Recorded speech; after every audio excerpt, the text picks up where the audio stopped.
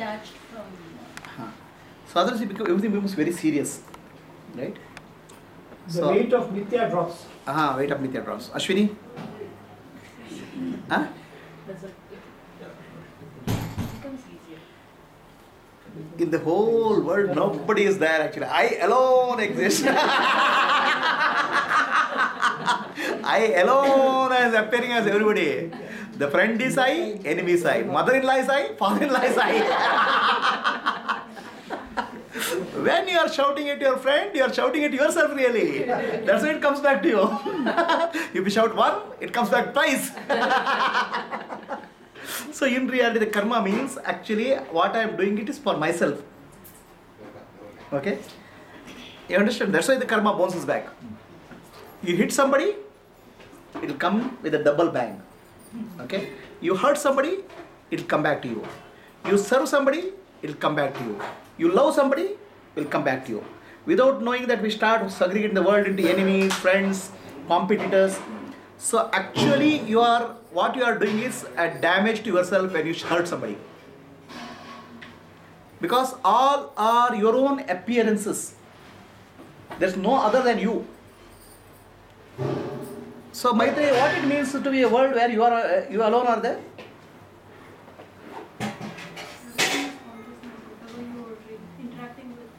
So how does it change your life?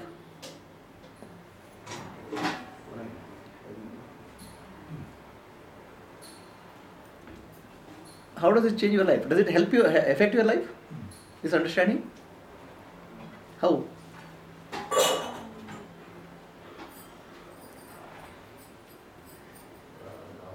You have to think so much to tell it. That means it's not there. It's not there, uppermost in the mind.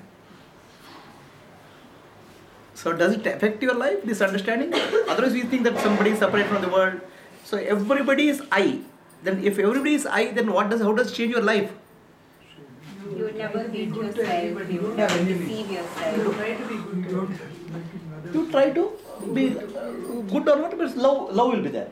Okay, otherwise no hatred is there, jealousy is there, anger is there, fear is there. Negative thoughts will go away. Negative thoughts will go away. Instead of reacting, we'll start Responding. And without knowing this, we do a lot of karma. We hurt somebody, we create some bad words, we use, or we may do some good words also. Whatever you do comes back to you because you only are there. It's not nobody else. The karma, law of karma works because you only are appearing as me. The same consciousness in everybody. Not everybody. There's nobody. There's no body. See, this again coming from dualistic thinking. Right. There's every body is same consciousness. There are again dualities coming in picture. What you are speaking of. Right. There's no everybody. There's no consciousness. There's only consciousness. Yeah. Appearing as bodies. In your dream, you met 10,000 people in a railway station. There are no 10,000 people. There are no 10,000 bodies. The 10,000 bodies appeared from your mind, and mind only was there. So there are so many people sitting here. No, there's only consciousness appearing as so many people.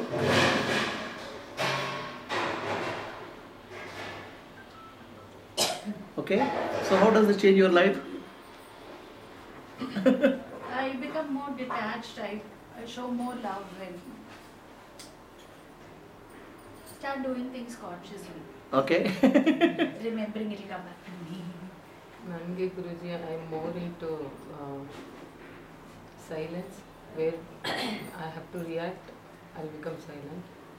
And as she said, yeah, more of love. Very good. So makes you indifferent sometimes. It doesn't make indifferent. See, the love is not indifference. See what happens when you see the pain of somebody, actually you are in pain. Like, how can you be indifferent? About what I meant, one is the first negative thoughts will go. Then of course, as you say, the positive thoughts like love, all that will come. But after some time, even that doesn't matter. You become just detached. You will become detached, but the actions will be always of love and compassion. Okay? There will be never indifference in the person because everything is consciousness. Suppose your leg is paining, you will not take action. Right? Forget about somebody else's. Leg is paining. You know it's mithya, but still you would apply a bandage and Doesn't it lead to withdrawal? what is withdrawal? Sometimes you want to be more with consciousness means you start withdrawing from the world. No, this is where I'm saying. Stop interacting. No, this is actually the concept which is self. Is an initial stage. When then a stage will come when the world itself is Brahman. Then where is the withdrawal? See, the withdrawal is the initial stage of sadhana. That's why people become monk and all. Yes. Okay, they are trying to withdraw from the world. But that's not the end. Aham Brahmasmi, Sarvam Khalu is the Brahma. All this is Brahman. Then where will you withdraw? But the withdrawal comes in the sadhana. That's what I'm saying. That's the initial stage. But in the Sahaja Samadhi, there's nothing to withdraw. See, you are.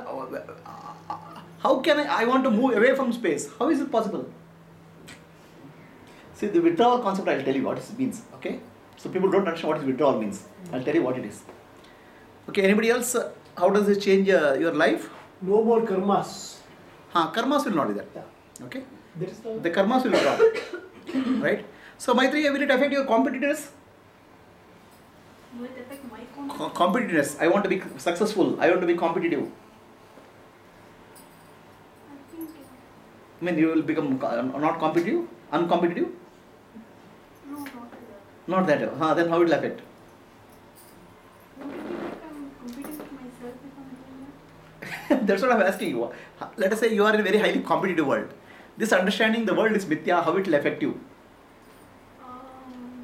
You give your best. You give your best. She'll resign. Success and failure, you. So, it is more like a drama. Okay? In a drama, the actor knows everything is a play. But in that play, he will do it very well. Okay? But when you take the drama very seriously, you will not play well. You will get depressed. You will get hurt. When you understand everything, success and failure, both are an outcome of a drama, then you will not get affected. You will do your best. Mind becomes free. Okay?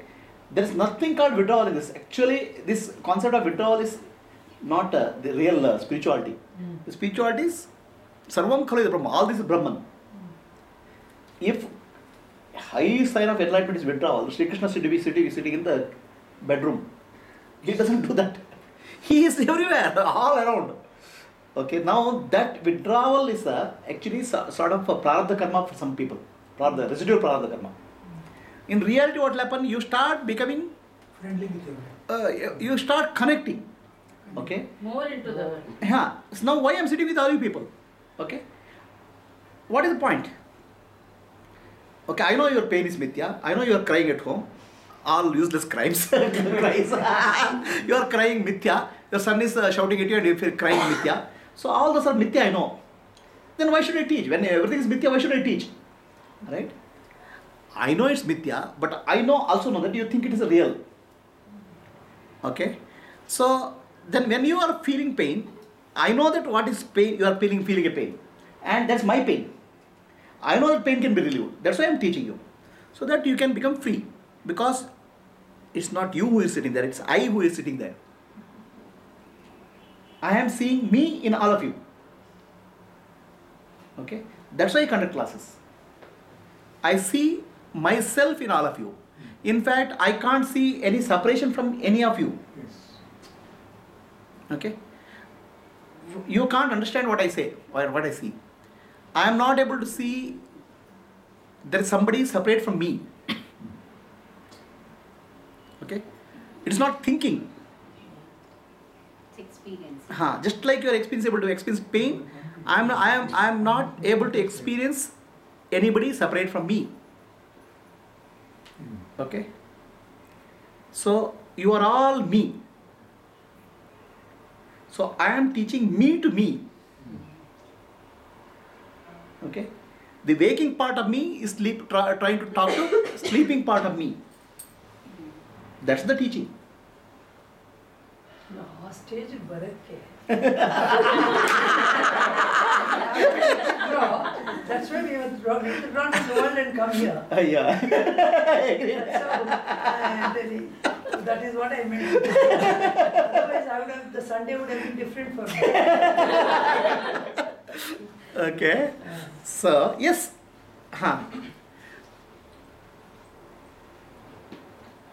You said Is- you'll explain withdrawal. Yeah, we'll do it. Alright? So, the entire concept of now you have to understand something called attention. Okay? Attention, we get experience in life when there is attention. Suppose you came here because your attention came here. Your attention was here. That's why you are able to experience. Your attention is somewhere else, you will experience that. The attention moves. Okay? When you call mind, actually, the mind has thoughts. Thoughts are what we call as part of memory, which is unreal. Attention is coming from the self directly. The attention is the origination of the mind. When the attention comes, okay, you experience something. And the experience goes into memory, and memory becomes unreal. Thoughts are unreal. But the present moment is called attention. And present moment is called directly coming from the Atma, the self.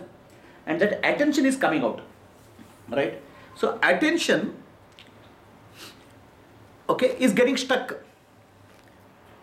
A boy is seeing a very attractive girl. His attention is stuck there only. Nothing in the world goes into his head because his attention is stuck. Okay? Somebody is very successful. He wants to make more and more money. His attention is stuck in money, attention. So then he continuously keeps on getting that attraction, that experience. Are you getting what I'm saying? Your experience will come where there is attention. Okay? And that experience will get recorded as memory, and that memory is, thoughts are mithya. But when your experience is happening, that experience is real. Okay? And experience can happen only when the attention is there. Right?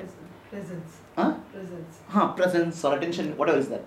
So now this attention gets stuck in life. And many times when attention gets stuck, you start getting suffering. Okay? Somebody wants to make money, more money, then blood pressure will increase, heart disease will increase, all those things will increase. Now unless he takes out the attention and puts it into something else, that he cannot get different experience. So that's why you said, withdraw means take your attention from that. Okay? Your attention is stuck somewhere. Right? At some point of time your attention gets stuck something in life. Right? Everybody has experience? Where is your attention stuck now?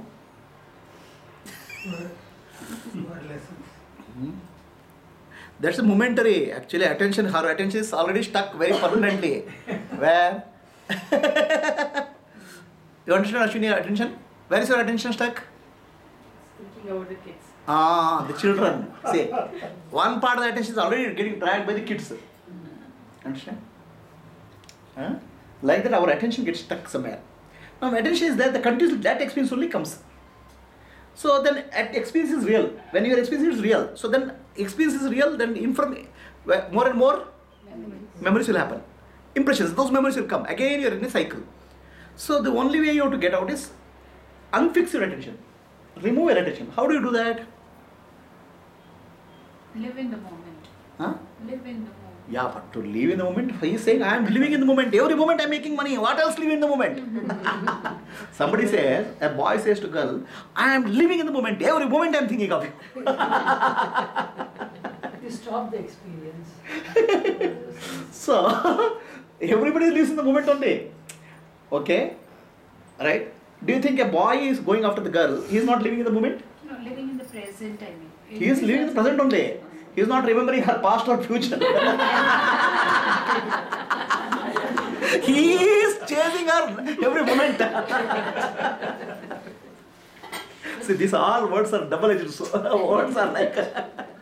So, when you live in the moment, it means the moment is momentary. Okay, the self is eternal. You become the sakshi, the witness. Okay, so now this boy is not witness, he is witnessing somebody else, but he is not witness of himself. Right? So to become the witness, you have to withdraw the attention from entry. And attention, they say, always I like and dislike. Your attention always goes to what you like, and what you dislike, it moves away. So like and dislike are predominant. So then it's spiritual first teaching is become free from like and dislike. So you can free your attention. So then you can become a witness. That's the teaching. But that's not the end. After that, the entire world will become Brahman. First realize I am Brahman, then entire world has to become Brahman. It's not the end. If you just say Aham Brahman, I am Brahman, then you will become withdraw. You will become withdraw and sit somewhere in the mountain. Okay? Because everything is Maya. Then you come back. No. It's not just Maya. It's everything is Brahman only. Whatever I touch, smell and taste, everything is Brahman. So it has to be end both. So the withdrawal is just remove your attention from what you are stuck. Okay? That's why people say sannyasa, this thing and all. It's basically attention is getting stuck. Okay? Let us do some practice now. Going into meditation is also withdrawal. Yes. Withdrawal, but purpose is to remove the attention which is stuck somewhere. Okay? But I am saying withdrawal after when you reach the natural state, then there's no concept of withdrawal because there's no inside and outside. Right? So right now there is a withdrawal is there because there's an inside and outside concept is there. Am I getting clear? Okay. Now let us start a meditation called Sahaja Samadhi or natural state. So naturally we should become thought free. If there is no thought, there is no world. Okay? But I am feeling is there. Okay? Who has to experience this thoughtless state? I am.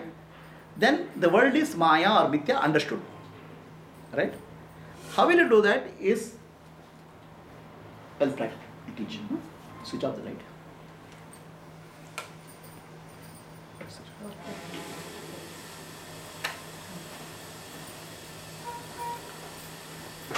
So the key here is the mind can have thoughts only when there are objects. When your mind goes to the space, there are no thoughts. Okay, mind becomes thought free when there is space. Is it clear to everybody? If your attention goes to space, then there is no thought. If your attention goes to the mobile, then there is a mobile thought is there. A space is nothingness. Emptiness. In emptiness, thoughts cannot exist. The mind will become naturally silent. Is this understood, everybody? So, where you have to take your attention? To the inner space. Okay, inner space, there is a space inside and there is a I feeling is there. So, then you will start getting established in the I am feeling. Okay, I am only there, the thoughts are not there. So, when I am only there, I am real and thoughts are unreal. The world is unreal. So, Brahma Satya, Jagan Mithya. Okay. So, let us start. Close your eyes.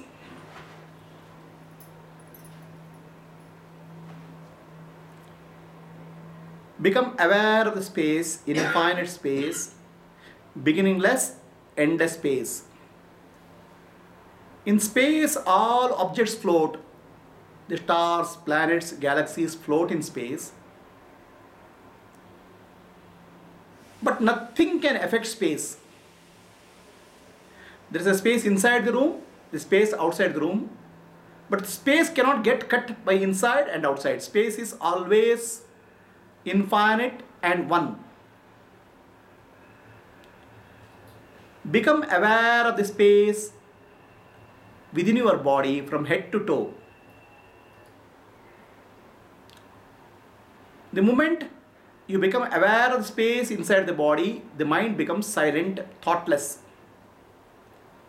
Mind can think only of the object, mind cannot think of the space. Become aware of the inner space from head to toe. In the inner space, the organs of the body float.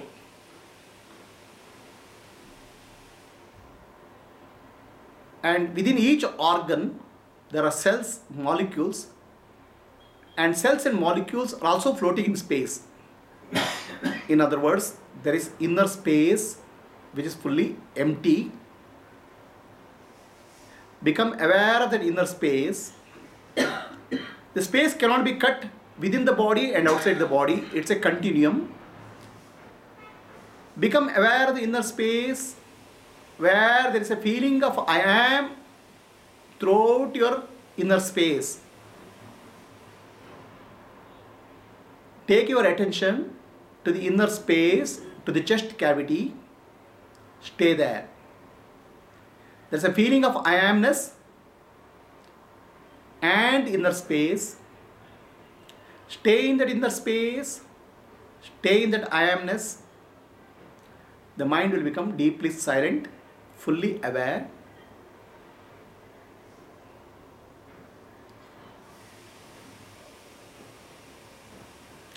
If any thought comes, you ask a question, who am I? You don't have to find an answer because there is no answer for that thought, question. Only silence is there. Again, go back to the inner space,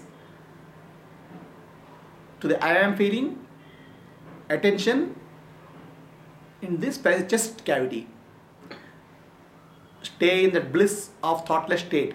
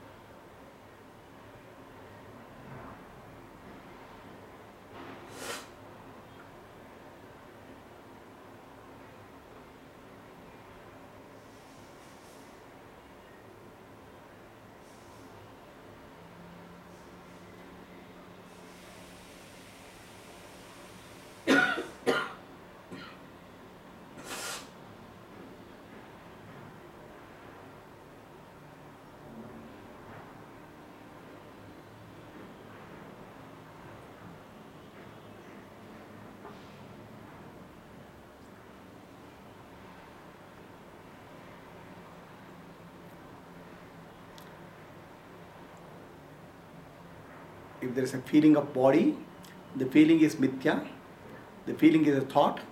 Thought is nothing but consciousness. Come back to I am. Like that, everything you convert into I am. Stay in that inner space, chest cavity. Everything is consciousness, I am.